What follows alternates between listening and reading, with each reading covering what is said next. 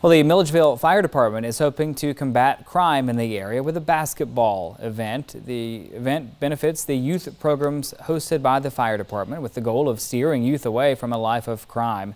This is the event's second year. Firefighters will face a community basketball group known as the All-Stars.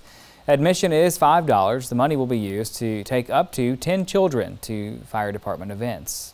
The basketball game will ultimately highlight what we do as a fire department as we try to sow into the community positive character building traits within our youth.